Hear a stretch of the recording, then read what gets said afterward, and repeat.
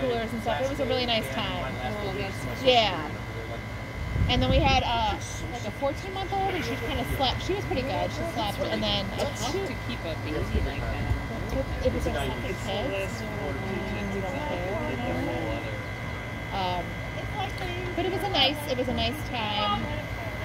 Kind of let our floaties for that day, because that was like your floaties for that. And actually, the floaties are like certified, so if you're on a boat, like you don't have to have a life jacket. The floaties are the like crossbar thing. Oh, that's nice. Yeah.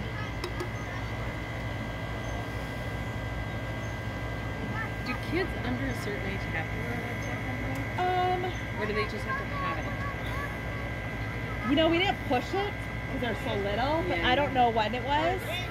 I mean, when we took off, they had life jackets for the adults, and like we recommend, and we're like, okay. It's the Zick Regatta right now. Here it goes. Who will win? Who will win the Zick Regatta? It's looking like a... Uh-oh, this is looking Titanic-y.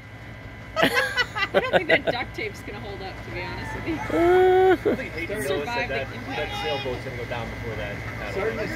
I mean, that's something.